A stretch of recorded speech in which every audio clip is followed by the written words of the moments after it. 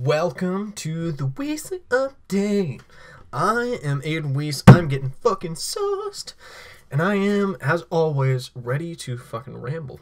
Sitting here with me is, I believe it's a lemon drop. I don't know fancy drinks. I don't really drink a lot. But upon my request, since I'm doing this, my mom whipped me up something. And it looks very fancy. I think it's like lemonade, vodka, Ciroc, and then like, I don't know, some fucking sugar around the edge. It makes me feel very, very fancy. Mentally, but it makes my body fucking quiver. Because I'm a pussy when it comes to drinks. So, I am going to fucking pound a little bit of this right now. Whoop, whoop. Oh, that's actually pretty fucking good. I'm not gonna lie, she did a pretty good job. Oh, jeez. I asked her what it was called, so I could fucking act like I knew what I was talking about on here. And she was like, oh, it's a lemon drop. Let me know when you need another. I was like, oh, I do not need another. What I need is to drink more fucking water, dude. I do not put enough fucking water in my system. I'll tell you what, though. I drink a ton of fucking milk. I've actually been scolded for that a number of fucking times.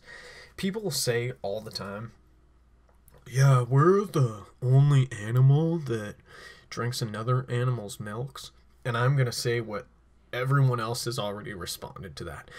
Yeah, we're also the only fucking animals that have the ability to record podcasts or drive cars or do any sort of fucking thing. That is the stupidest fucking argument I have ever heard. But people are entitled to their own opinions. If they think that's weird, I mean, I think it is weird. If you objectively look at that, it is weird that one animal drinks another animal's milk. But it has incredible nutritional value. And it's this weird thing, because fucking when I was born, people were saying you should only have kids on milk for a long time. Oh, I'm taking another drink of this. Oh my god. That sugar really fucking does me in. Gotta chase it with water because I'm a fucking hoe ass. And I'm gonna hit my goddamn dampen. Oh, so much sugar on my lip. What the fuck, dude? Oh, I didn't even say. This is episode 9. Man, I'm sort of slacking here. We are on episode 9. This is recorded on March 31st of 2020. It will be posted tomorrow on April Fool's Day. Oh, Jesus Christ, man. 9 episodes. I feel really good about that. One of my 2020 goals was to reach 10 episodes, just because I read somewhere most podcasts don't get to like 5 or something like that, and so I was like, I'm gonna set my goal to be double that. And you know, I'm not gonna count my eggs before they hatch, but here we are, episode 9, baby. Let's fucking do this shit. I'm gonna rip my dab pen. As I said the last episode, I picked up a cartridge called Jack Skellington, and it has been doing me really, really well. I don't know what kind of cartridge my dad has right now, but holy fuck, does it taste good. The flavor, the smell is so awesome. I've only had excuse me, disgusting. I have only had one cartridge in my lifetime that was truly just splendid to hit. Because, oh, Jesus, got the hiccups. Ask anybody who's ever ripped a dab pen, even the most seasoned smokers, that shit will fuck up your throat. And fuck up your lungs for a good amount of time. I was watching Lord of the Rings last night with my family, which I'll get to. And right before we fucking queued it up, I took a blinker. I just held to the fucking button down until it won't go anymore, until the button blinks, and I was coughing so hard, my mom was like, oh my god, do you need your inhaler? Like, no, she didn't sound like that. She was far less concerned, but she did ask me if I needed my inhaler. I don't know why I felt the need to dramatize that. Is that a word? Dramatize? Dramaticize? That doesn't seem right either. I'm a fucking dumbass, dude. Oh my god. Anyways, I'm gonna rip this shit. Should I even try to take a blank? It's just like there's gonna be so much dead time of me fucking coughing. Ah, fuck it. Here we go. That was like some fucking panda shit. Who's the dude who did that? Designer? With 2 eyes? Blah, blah, blah, blah. I have bros in Atlanta. Fuck it. I was so into that song when it came out. And I knew then how fucking stupid it was, but that song's just so stupid. And I love it for that reason. Gonna crack the door open. Or the window, I mean. Here we go.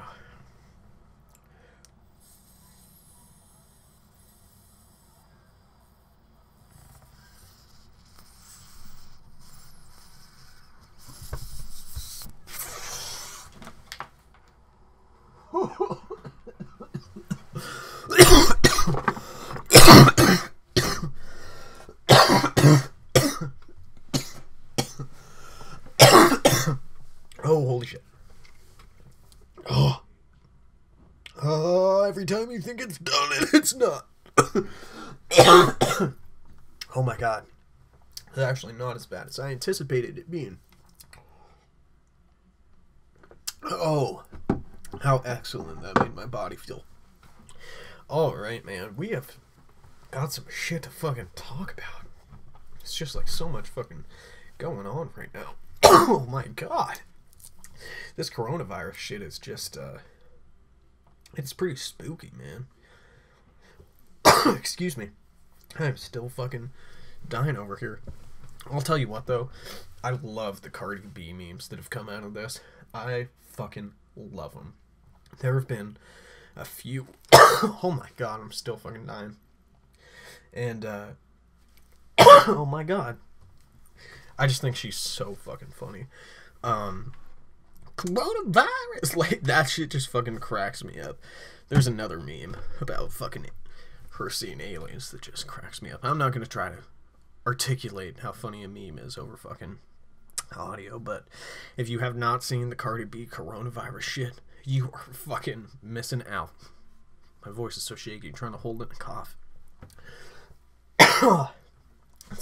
So much shit is getting fucking shut down in like the cinematic world, man. Movie and TV productions are just on halt. There are holy fuck, I can't believe that. I'm still coughing. There's definitely a number of movies though that aren't getting delayed because they're late enough in production that they can be just doing shit remotely from home, or early enough in production. Like, I know Doctor Strange and the Multiverse of Madness is in pre-production, and so they are still able to get that shit done from home. I don't know how much they can get done from home, because I don't know what all, makes up pre-production, but I assume a pretty important part of that has to do with scheduling, and, schedules are just up in the air right now. But it is nice to know that there is still some momentum behind that movie, because fuck me, am I pumped. Especially now that Sam Raimi's directing it. If you don't know who Sam Raimi is, he directed the OG Spider-Man trilogy, which I still love. I recognize... I know they're weird and bad, but I still love them. And he's also done horror stuff, like Evil Dead, which is a movie I am such a big fucking fan of, dude. I was... like obsessed with that movie for a little while. He did it on a tiny budget with some of his friends, including Bruce Campbell, who still, like, I think cameos in like everything he does. He was even in that fucking Oz the Great and Powerful movie for a little bit. The one with James Franco and Mila Kunis. I think Mila Kunis played the Wicked Witch of the West. I haven't seen that in a while, but I remember being into it at the time.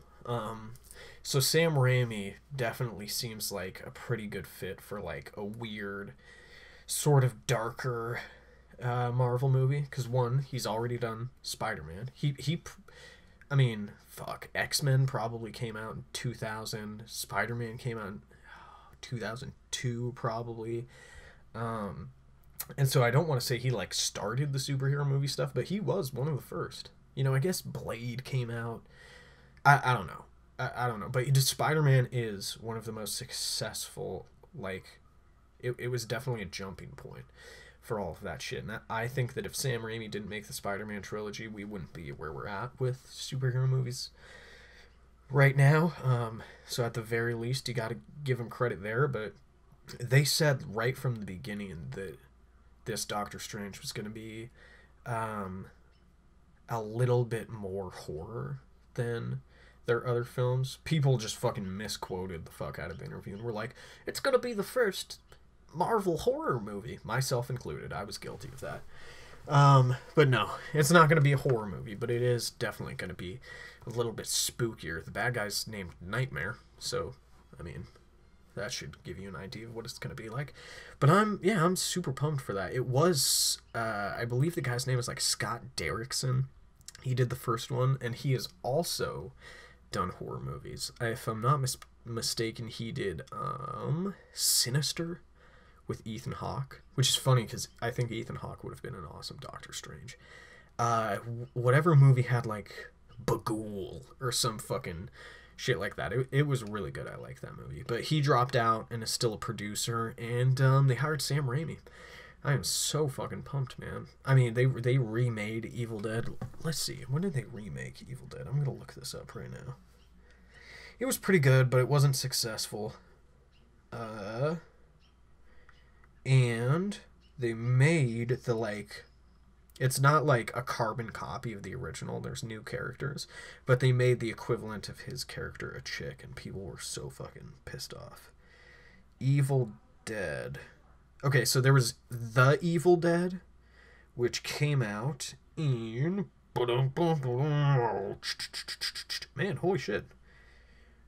Made fucking $29.4 million. That is crazy. No way that had a fucking 350,000. That's wrong. That can't be right. $350,000. I straight up don't believe that. And there's no fucking way, because why people loved that movie was because of the budget it was done on. Okay. 1981 is when that movie came out, and they remade it in 2013. And I wouldn't quite say it was scary, but it was definitely intense. It was intense as fuck, dude. Really just up in your face. Like, there was... Once it starts going, there is no stopping, and it is incredibly gory. People, I mean, there was a chick in the theater fucking crying with me. God, it's fucking gory. But, you know, it didn't do super well, unfortunately. So the premise is that it's like these 5 or so friends, like, go out to, that's my dad. In case you haven't picked up by now, it's a little noisier because I'm at home.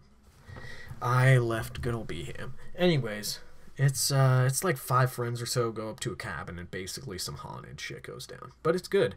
And then they made a second one called Evil Dead, not The Evil Dead. And it was also good. I really liked it, but it's like slapstick horror. Like Three Stooges meets a horror movie. The dude literally has a fucking chainsaw hand, so it's pretty ridiculous. And then they made an even more ridiculous third one to cap off the trilogy called Army of Darkness that I also really liked. There was this fucking phone game on my old iPod Touch. I just used to go so fucking hard on it. It was insanely fun. And that, there was like time travel in that to medieval shit. It's ridiculous, but I still love it nonetheless. And that's like what made me really like Sam Raimi. But god damn it, dude, those Spider-Man movies, it's the soundtrack.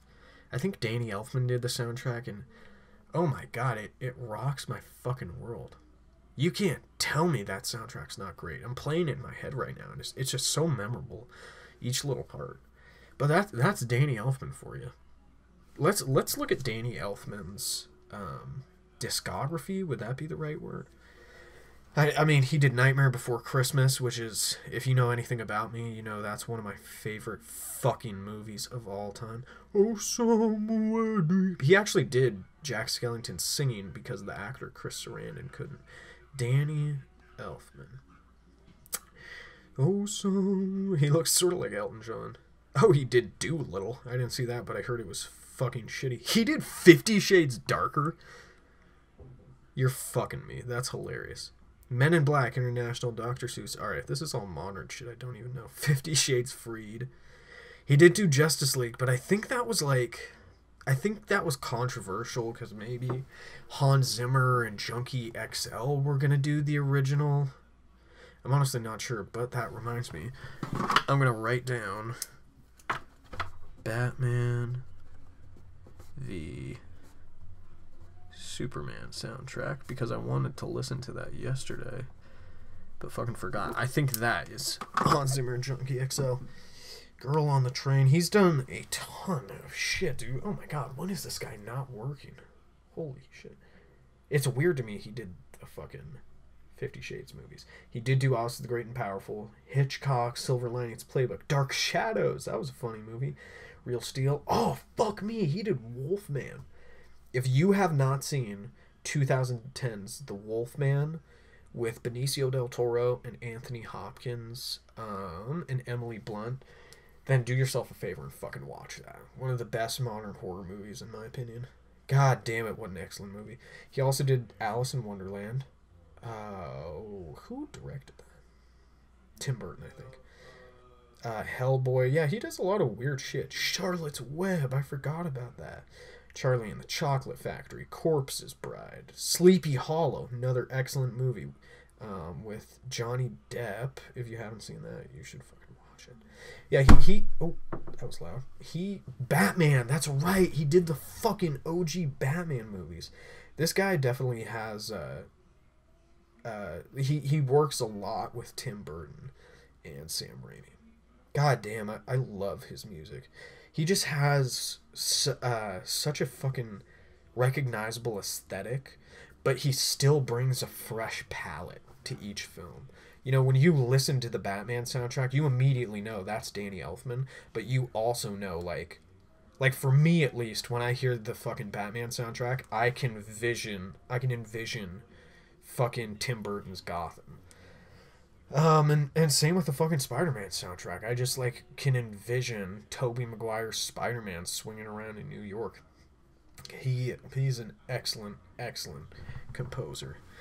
But other than... I mean, I know Doctor Strange is in pre-production, but stuff like Eternals, another Marvel movie, which stars two of the Game of Thrones Stark brothers, which I'm very pumped about. John Madden, who played... excuse me, Jesus Christ. Richard Madden, I mean. Richard Madden is going to be in it. I think his character's name is Icarus. And he, on Game of Thrones, played Robb Stark, one of my favorite characters. And also Kit Harington, who famously plays Jon Snow on Game of Thrones, will be in that film. And the rumor is there's going to be a love triangle with those two characters. Oh, no. Oh, God, who's hitting me up? Woo! Alright, I'm taking another drink of this fucking margarita. Or, whatever, lemon drop? I don't know. Oh, Jesus, I can't believe she expected me to have another one of these. But Eternals was...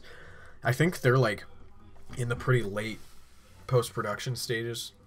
Or at least in post-production, because they're also able to continue working on the movie remotely. Because I think at this point it's mostly just CG and dubbing stuff over and that sort of thing. I'm pretty pumped, the opposite of pumped. I don't know why the fuck I said that. I'm pretty bummed about some of these delays, though, because I wanted to see Black Widow pretty bad. One, because it's the newest installment in the Marvel Cinematic Universe. Blech. And two, I love Scarlett Johansson. And three, fucking Taskmaster is in it. I've waited for them to bust that fucking character off the shelf, dust him off. He's in all sorts of other shit. Video games, comics, TV, and it took him this long, but I'm just pumped they're finally using him. And I'm just pumped to get some more fucking ScarJo as Black Widow, dude. I really... Plus, you know, like I said, it's the next installment of the Marvel Cinematic Universe, and even if it's a prequel, you know there's going to be something. Like, it's the first movie after Avengers Endgame, so there's going to be something to keep the momentum of the entire franchise moving. So I was pretty bummed that got delayed, but the week it was supposed to be released, God, I'm stuttering. So did Quiet Place 2, which I was also super, super, super pumped to see. I really liked the first one. That's another film soundtrack I have on my phone. The dude who did that, I think his first name's Marco. Let me look it up. He also did the Logan soundtrack, which I've said probably 100 fucking times on here is my favorite movie. Let's look. Quiet Place. Marco Beltrami? Beltrami, maybe? I don't know. I'm so shitty at pronouncing names. So shitty. I'm just really shitty at remembering names, too. Oh, geez, I forgot to reply. Oh my god, you've got a GameCube? Wow. God damn it, I wish I still had a fucking GameCube. I loved that thing so much. All my favorite video games ever. Well, no. That's a lie, because Spider-Man is...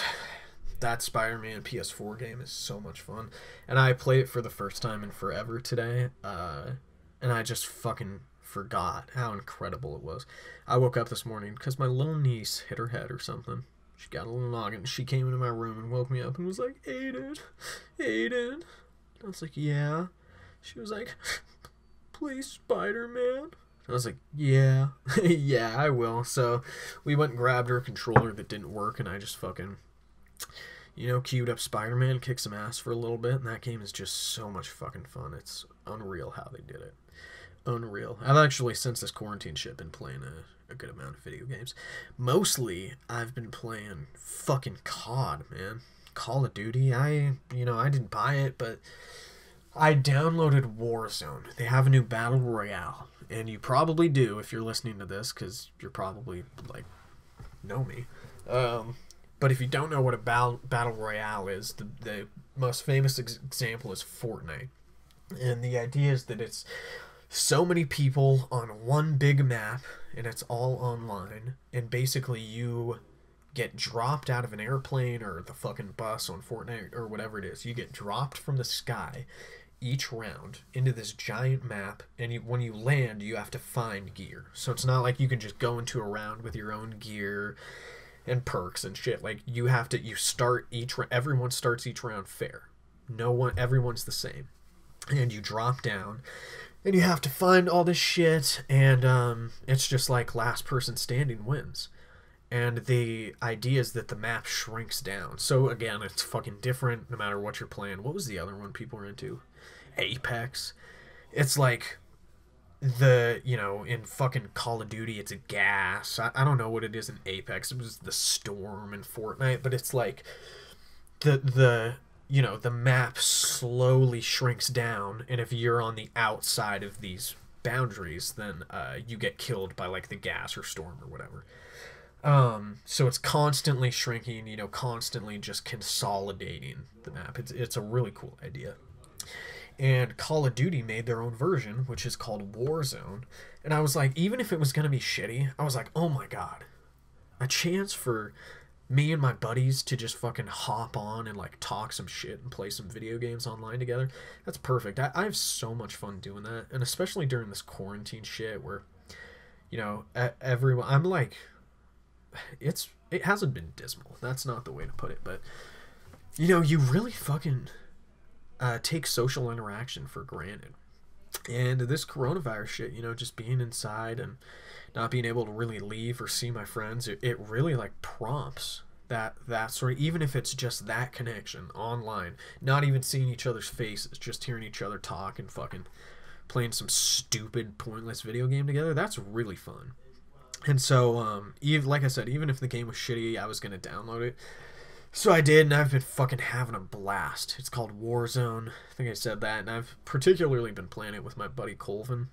And we have been kicking ass, dude. I'm pretty decent. I'm not, great, but I get kills every round. On Warzone, last time I was playing, I was getting, 5 or 6 kills every round, which is pretty good. Never really making it far. I got to a second one time with Colvy spectating, and it just fucking... I shit the bed. It was not good. But it's funny because when I came home, You know, because if I'm quarantining, I don't want to be up in Bellingham. My parents, you know, because I can't fit my snake in my fucking car. Can't fit that giant tank in my tiny little Civic. So my parents really graciously drove up in their van with me the other day to Bellingham. 2-hour drive, 4-hour round trip just to get my pet. I'm very grateful. So we got Caw, and now he's here, and I've got all my shit, so I can just hunker down and be quarantined with the family. And now they bought the full Call of Duty game, so you can still have Warzone. Warzone is free, but they bought the full game, which is, you know, team deathmatch and like all these different modes. So I have been playing more like split screen with my mom and my dad and my brothers than I have been Warzone over the last couple days. But shit, dude, I've probably logged in 2 hours of COD every day for the last like 4 days, and that's at least, and that's just me fucking doing it with my family. Like my mom, the last at least 2 nights, my mom and I have stayed up playing COD until like 2 in the morning. And then last night, my mom and I stayed up even longer after that, talking about celebrities with plastic surgery. And then, dude, I watched a fucking episode of Tiger King. Holy fuck. Holy shit. I'm only 3 episodes in, but Tiger King is the most fucking wild shit. It's like you think you know what it's going to be, and then it's like, oh my god, there's a murder plot here. Then it's like, wait, did one of these people kill their significant other? Like, excuse me, it just keeps unraveling in ways that I can't imagine. And the dude it mostly follows, his name is Joe Exotic, is just a character, man. This fucking uber gay redneck gun-toting big cat owner. He owns a zoo, and he talks like this. He's got a ton of peers. It's so weird, and like definitely with his 2 husbands, some meth going on there. It's really fucking weird. But anyway, back to the old COD.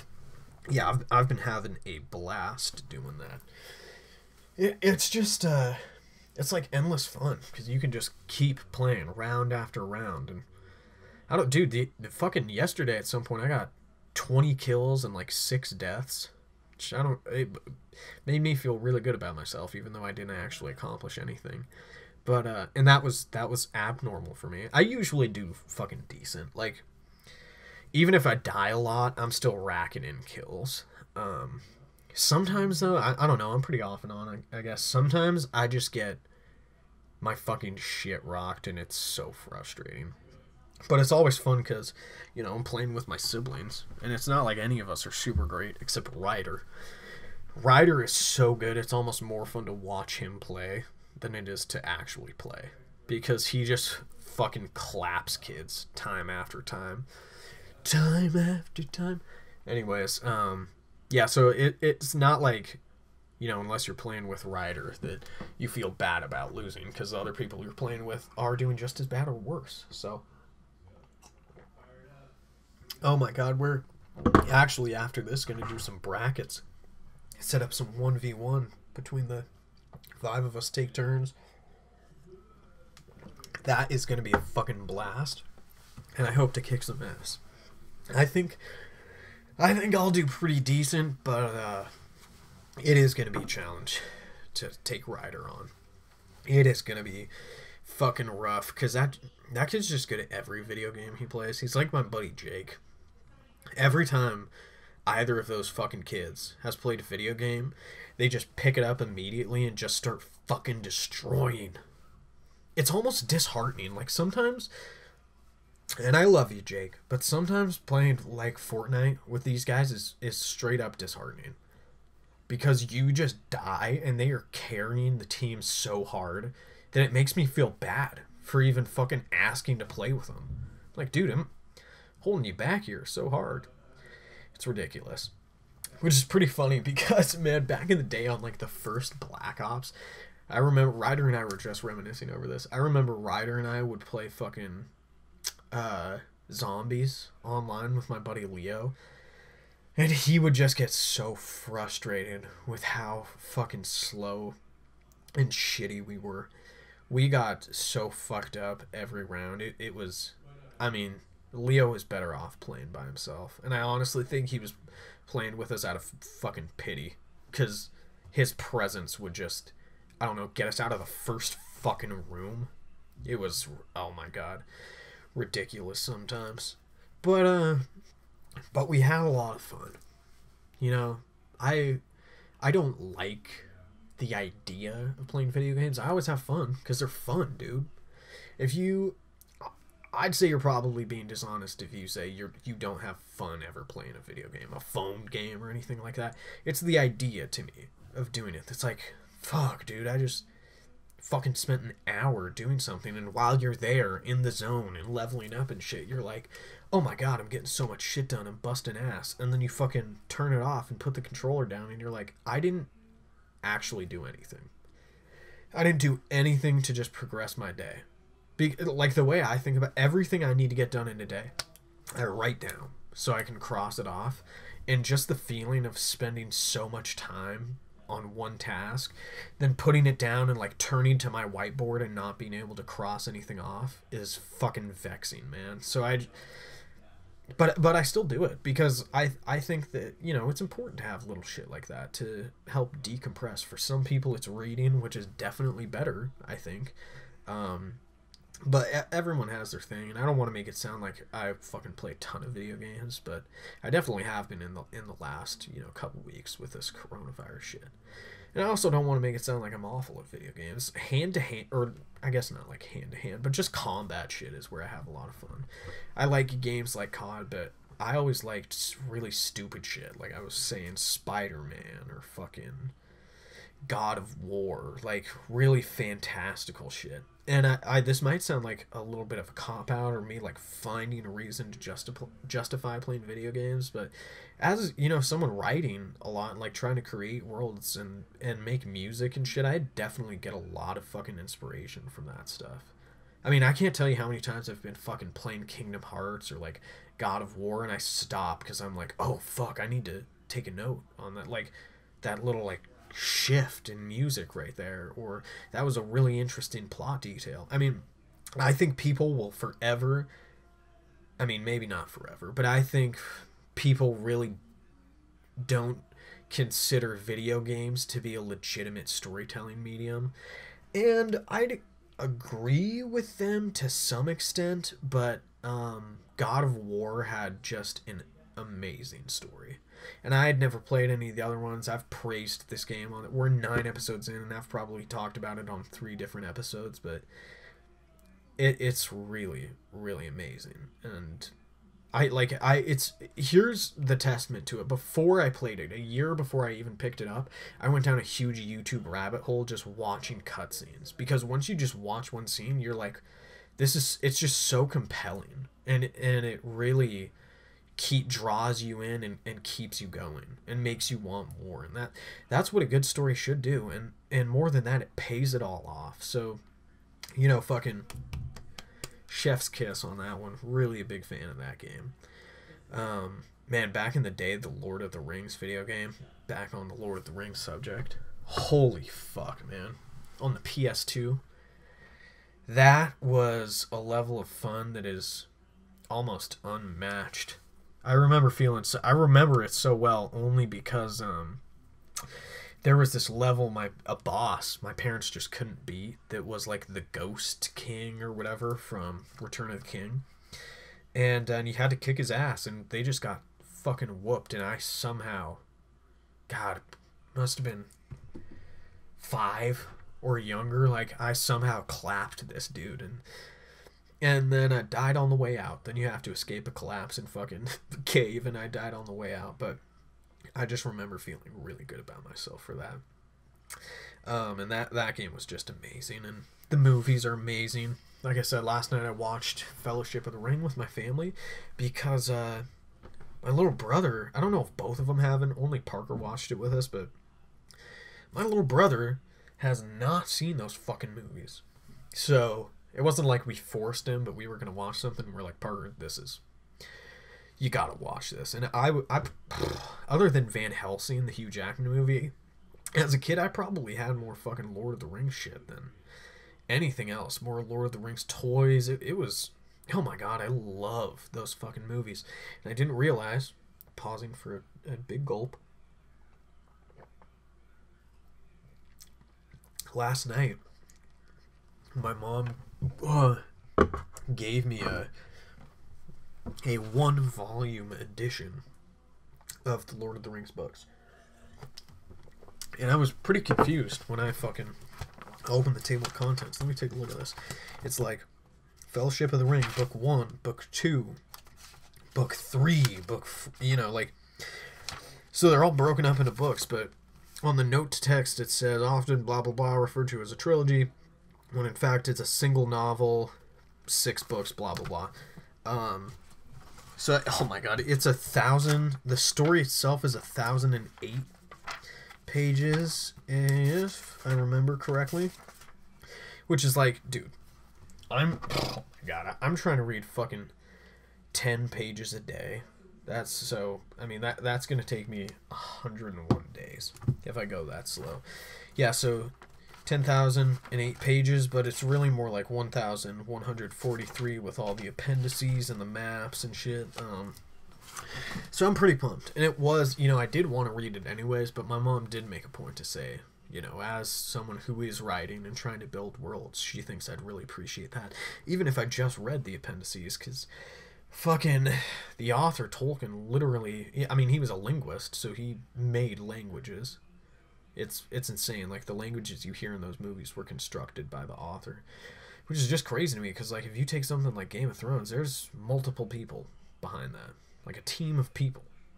And he also just, Tolkien really created the fantasy genre in a lot of ways. It's pretty unbelievable. So I am super pumped to get into this. And, as we were watching it, there were a number of times where my mom said something about, like, yeah, this was explained really, like, in a lot of detail in the books, but it's just brushed over in this. And, I mean, you also have to understand each one of those movies has, like, a 4-hour fucking extended version. Maybe even longer than that. But, so I wonder how much of that ends up in those. But, even if you had unlimited seasons on HBO, like, this is a lot of story to tell. It is definitely dense, which is, partly why I'm so excited to just dive into it, because it's like, I know I'll have this experience. I'll be able to fucking read Lord of the Rings for a while. I'm also reading Stephen King on writing at the moment. So I was just going to be reading 10 pages of that every day, but as of today, I'm going to 20 pages. That's what I'm doing. 10 pages of 10 pages of Stephen King and 10 pages for Tolkien. So I'm fucking pumped, dude. And my mom is totally right, and then I think I'll take a lot away from it as a writer. So whoop whoop. And it's the movies too. The movies are so good. And another point she made is that it can be pretty hard at first reading the books because there's so many names and places and a lot of them sound similar. But she did, bring up that I know the movies well enough to have, like, a base level understanding of all that shit. So, god damn it, I'm fucking excited to get into it. Then those... Oh, man, I really want to watch Two Towers now, but I'm going to watch John Wick 2 tonight, because I somehow haven't seen that yet. And I fucking love the first one. Took notes watching it. Just minutes in, I was like, I need my notepad. Because this is unreal. The storytelling is excellent. And it just seemed like when it came out a cash-grabbing fucking action movie, but it's so awesome. Arguably the best action movies in modern times. So I'm pretty pumped. I'm going to have to rent it, but that is totally okay. It's going to be worth it. But I'll watch Two Towers, the second Lord of the Rings, soon, for sure. It's pretty awesome and he could have done this on purpose. I don't think so, though, but it's pretty awesome that the second one was called Two Towers. I'm sure he did that on purpose to a certain extent, but I don't think he invented the Two Towers just so he could make the title of the second book Two Towers, is, I guess, what I'm saying. If you have not seen those, you got to get on it. They're long as shit. I'll give that to you. And if you don't like fantasy shit, then I mean, you probably won't be into it, but it's so... I am just so in love with those movies that I can't imagine someone not being into them. So, oh, dude, you know what else I've been doing? I subscribed to Masterclass. Hans Zimmer's Masterclass. He is a film composer. Let's go through his discography real quick. Let's just see what I can get off the top of my head. Lion King, Inception, Interstellar, Dark Knight trilogy. That's oh no, I know I can think of more, but I'm just gonna get to it. Yeah, Man of Steel, the Pirates of the Caribbean franchise, and oh my god, dude, he's one of, again, arguably one of the best modern composers.